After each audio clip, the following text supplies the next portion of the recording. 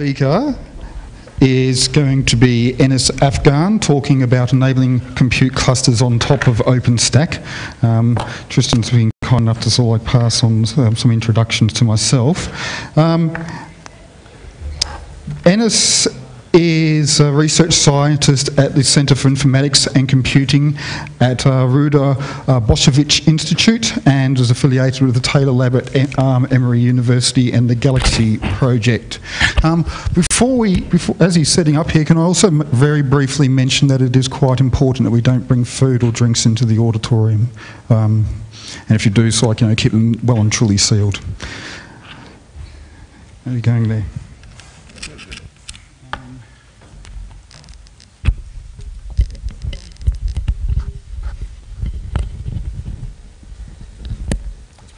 All right. That's great. Alrighty. Enis, fire away. Thank you very much, Enis. All right, excellent. Hi everyone. As was just mentioned, so this project is sort of continuing. So the name of the project that I'm going to spend most of my time talking about is called Cloudman, and I started that as part of my postdoc as part of the Galaxy project and at the Emory University, and it's continuing now to be developed by both the Galaxy project and the Genomics Virtual Lab project, which I'll mention a bit later as well, and is one of the things that Tom mentioned this morning. So sort of the idea and the premise behind this this project was that, well, several times today it was mentioned that, especially from the end user's standpoint and sort of the researcher's standpoint, that they're primarily interested in sort of having a ready-to-use service. So something that ideally they just go pull up in their browser and start doing things. And at the same time, the cloud was sort of emerging, and it was quite obvious that it's pretty cool technology that makes the compute capacity available and the compute resources available to those researchers. But the infrastructure component of it is a bit problematic in that you really don't want to have to, or the researchers per se don't want to deal with individual machines, with hard disks, with file systems and so on. Instead, they're more interested in this software layer of the component. And so that's where the idea of Cloudman emerged, as sort of this bridge as a sort of a lightweight platform as well that bridges the gap between the flexibility of the infrastructure with the functionality of the software as a service. And so the idea is to take individual resources, individual components, group them into meaningful units and expose that via either a web browser or a standard interface that researchers are already used to. So that's where sort of Cloudman comes in, and what it does is it's basically an orchestrator. It orchestrates all the steps required to provision, manage, and share compute platforms on a cloud infrastructure, and primarily through a web browser. So more specifically, it allows one to create a dynamically scalable compute cluster on top of otherwise just disparate instances, and then comes pre-configured with several bioinformatics applications, because that was the domain in which it was originally created, but you can add your own, whether they be in bioinformatics domain or any other, and then once it's all done, including the data that might have gotten uploaded, you can share it with the world or with other users.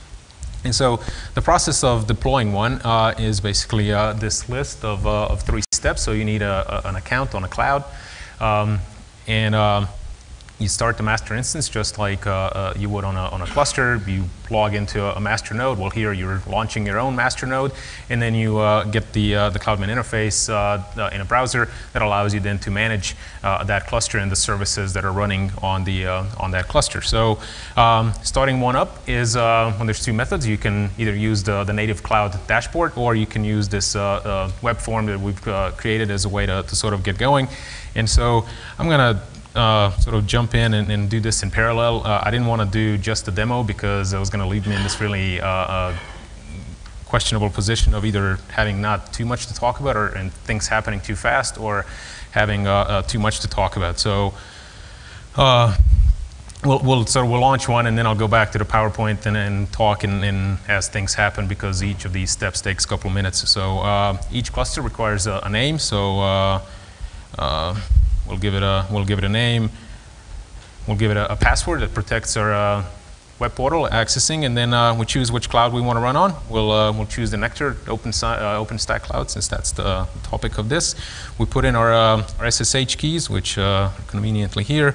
We choose the instance type, choose something a bit larger, and we launch one. And so this will take a couple of minutes, and so I'll just so once this happens, we'll get a URL and all. But in the meantime, we'll just go back to the PowerPoint.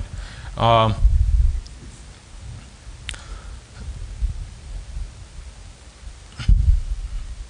right. Yeah. So once it launches, we'll get the CloudMint front end, the web interface. You have 4 types of clusters that you can launch, basically. So the default one being a Galaxy cluster. I'll talk more about Galaxy in a minute, but we'll just keep that in mind. The other one is the other option is a shared instance of a cluster. So what I mentioned, you can instantiate somebody else's shared instance. I'll talk more about that later as well. You can share a data cluster. I mean, you can start a data cluster, meaning you have a persistent data repository, but no applications other than what's installed on the base image. But it's persistent, meaning you can terminate it. You can come back, use the same cluster name, launch it, and all your data will be there. And then lastly is just a sort of a test cluster, meaning you launch one, but once you've terminated it, it's all gone. So it's useful if you have an analysis that you kind of want to do. And it just requires some compute, some capacity. You'll upload some data, some scripts that might already be running on a dedicated SG cluster you have at home or in your institution. And when it's all when the computation's done, you'll pull it back off. You'll pull the data back off the cluster, terminate, and the thing will disappear as if it never existed. Let's see if this thing launched on the not yet. All right, so once it does, once you choose your type, you get the interface up. It's basically divided into three sections. You have the top, you have the control, so scaling primarily, adding and removing nodes. In the middle pane, so the center of the page is the status, cluster size, disk file system size, cluster name, the ability to share and things like that.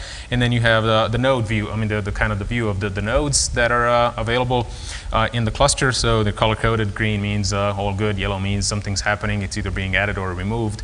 And then the gray glyphs in the middle sort of indicate the load over the last 15 minutes on that particular node. And so as you scale up or down, that changes. And then the bottom bar, you can expand that into a log. Sort of see the system log of what's happening on the cluster at any point in time. I'll go back again. Well, still not there.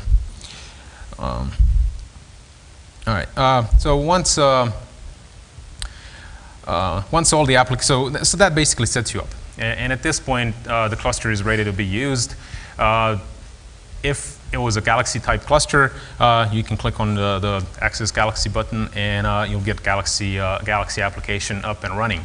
And so what is Galaxy? I guess I'll digress a bit here and talk about Galaxy as a whole. So has any of you, or who has heard of the Galaxy project in the bioinformatics domain? Oh, wow. All right, so it's an open source web-based platform for performing accessible, reproducible, and transparent genomic science. What that sort of entails is that it's basically a web execution, a web-based job execution framework. So you can take any Unix command line tool, write a little XML-based wrapper script that defines it, and it'll expose it in a web front end. So that's the first premise of the Galaxy project. It's accessible, so it means it makes those tools accessible to researchers, to bioinformaticians, biologists. Secondly, it's reproducible, meaning that each step of the analysis, which sometimes can contain, oftentimes tens, if not hundreds, of steps in a given analysis, and each step is sort of monitored as, not monitored, but the parameters of each step are kept, so you can always go back and rerun or inspect what parameters you use. And some of these tools will take 5, 10, 15 different parameters with a large number of variation. You can always go back and check what parameters you used and rerun it. Similarly, or not similarly, but continuing in that space is that everything that is created within Galaxy is transparent, meaning that you can share it with either individuals or the world, thus making it public. And so other users, especially after you have published your research and your paper has been published, you share your components, the computational components that were done within Galaxy, and then users can continue and build on the results that you've already obtained, or make sure that the results were actually accurate in the way you describe them. And so Galaxy by itself can be just used right away as a free public service online. Just go to usegalaxy.org and you'll get an instance of Galaxy up and running. However, or an alternative to using the public one is to use to download the source, install it yourself, and what you get by that is the ability to customize it. So there's a predefined set of tools that's available on the main instance. There is a limited capacity in terms of resources, both compute and storage, that's actually made available to users. So if you download it and install everything by yourself, well, you remove those limitations. However, it requires you also to install and maintain all these things. And a lot of times we're talking 100+ bioinformatics tools. We're talking terabytes of reference data sets that are needed by these bioinformatics tools. And so there's this sort of trade-off of well, it's ready and convenient, but it's kind of hard and flexible. And so that's where the cloud sort of comes in and fills the gap of largely you get a functional and ready infrastructure with Galaxy, but without having to install all this stuff by yourself. And so one more slide on Galaxy, I guess. So, well, like I said, any Unix command line tool, whether it be bioinformatics or not, can be integrated into Galaxy. Means you just take a editor, write up an XML document, an XML file that describes what are the options for a given tool and how to invoke it. Once it's done, add it into the config file for Galaxy, and it'll just be listed as an additional tool in Galaxy in the web GUI. You choose the tool that you've just defined. It automatically creates the web front end for it. You specify the parameters as you wish. Submit run, and the job runs, whether that be on your local laptop or on the cluster. Galaxy handles that transparent or sort of automatically behind the scenes. And this you get an element in your analysis step, so an element in what's otherwise called a history, and you can now inspect, or you can first see, get your results and continue, or you can go back and inspect those parameters that I mentioned earlier that Galaxy keeps track of. And lastly, there's a visualization component to Galaxy called Trackster, built on HTML5 and very flexible, very scalable, that allows you to visualize data sets and things that can be visualized. So why is all this actually sort of necessary and all? And it's basically a problem with the size of data and the amount of data that's being produced today. So next generation sequencers are sort of in blunt terms maybe an X-ray of the future, where a lot of these are sort of being bought and started to being used around the world, and they produce enormous amounts of data. And the prediction is that they will just produce more and more data as as time passes on. And so the problem is that there's basically not enough bioinformaticians to be able to process all this data. And so the idea is to empower biologists themselves to via simple tools like we just saw to actually analyze the data that's coming off the machines and that's in the interest of their experiment and research. And so that's where the Genomics Virtual Lab comes in. So this is an Australian national project funded by Nectar and co-funded by the partnering institutions that basically tries to build an infrastructure in terms of both the compute and the capacity, and then going up to community resources, including tutorials, workshops, and best practices to enable both bioinformaticians and biologists to perform data analysis. So it's all underlined by this clustering the cloud component by Cloudman, then Cloud by Linux as a set of bioinformatics tools that's exposed. Galaxy on top of that as a tool in as a web front end to a large number of these tools, and then sort of in the community space create a sort of a number of tutorials, a number of workshops that teach people how to use this stuff, how to actually do bioinformatics and what these tools do, and then parallel to that create a set of best practice workflows or protocols that can actually be applied with some tweaking to actual research problems that people are encountering. And so I go back to talk more about the sort of cloud and cluster in the cloud concept and the cloud. And so, like I said, it's been under development for about 2.5, 3 years or so, it continues to be developed. So we've piled up several features that seem to be quite useful. So basically, with that web form and launching an instance or two, let's see what's actually happening there. Well, I don't know, something screwed up because it shouldn't take this long. Well, you can try it on your own. All right, so you basically get an SGE cluster, head node, and you can add workers as necessary. We've just added support for Hadoop-based clusters, which those are integrated into SGE, and then we're working on Condor, integrating with Condor and going with a sort of federated cluster approach. Well, you get the configure Galaxy. I'll kind of have to skip through this. So OpenStack support originated on Amazon. It's been ported to OpenStack, Eucalyptus, and OpenNebula. So basically any cloud middleware that exists today, you can get this working on. The process of adding it to a machine image is automated. So you run a script.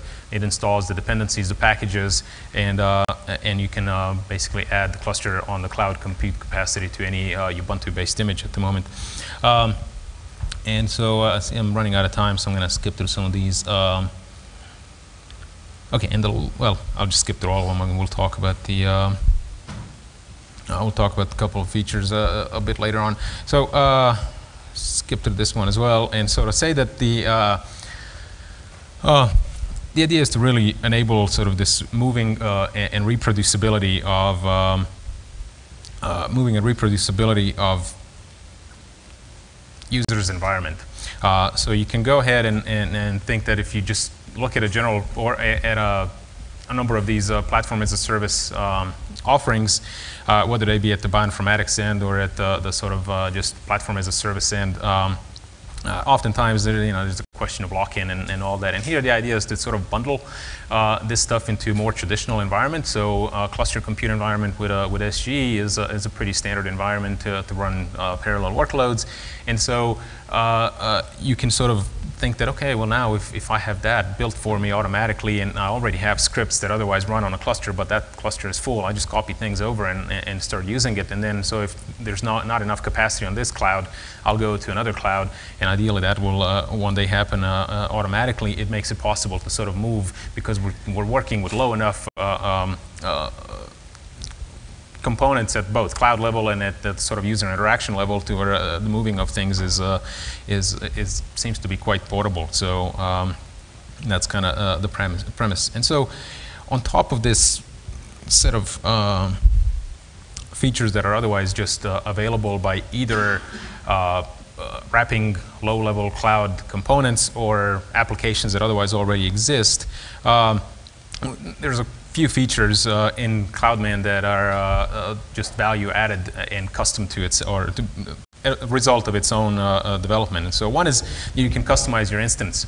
So each instance is completely self-contained, meaning that you can modify it as much as you'd like to. So if you want to add your own data, if you want to add your own tools, if you want to rip things out, if you want to use your own image, it's perfectly fine. And so it's kind of nice, I guess, that you're able to start off not from 0, but from like level 5 or so, and then just build on top of that. So for example, in bioinformatics, there's 100 tools that are already available by default, but not that 101 that you really need. Well, but that one requires 3 others, and so you don't actually have to install those 3 others and go through the process of configuring those. Instead, you just add the one that's missing, and so it gives you a head start. Next thing that I mentioned, because they are self-contained and some extra work went in, you can share that entire instance. So, for example, you have a tool, you have an application that you want to deploy, but it has a README file that's this long and requires a large number of configurations and whatever. Well, instead of having users go through that README file and install the thing themselves, you can install it yourself by customizing an instance and just share it. and either make it public or share it with an individual user. They derive a derived cluster from their shared instance and get a replica, an exact config of what you have performed. So instead of just being an execution platform, it can be a tool distribution platform as well. And then lastly, the auto-scaling thing, well, some of it natively comes from the cloud that you can dynamically scale up and down. So you just you choose the instance type you want to run, add it, but it also has this notion of auto-scaling, and it's not based on just on the CPU load, but instead on the size of the queue in the job manager. So if the queue is full and moving relatively slowly, it'll add more nodes, and as nodes sort of just start sitting idle, it'll kill them off and move things around. And terminate things and all. And so. Lastly, one architecture slide. Like I said, it's deployable on any Ubuntu-based image. It has a few dependencies on Ubuntu and you can just add it on. It has it keeps state in a persistent data repository, whether that be Swift or S3, and then it creates file systems based off of either volumes or snapshots that can be again shared or not shared. And we're currently in the process of adding. Basically an arbitrary data source to it as a file system. The first available feature is adding an S3 bucket as a local file system, and then we're soon going to have support for like an already existing NFS file system, or we'll eventually go into more distributed file systems type stuff, especially since I've been hearing about it a lot over the past 2 days. So anyway, I'm going to stop right there and thank you very much, Enis. There we go. A very good overview.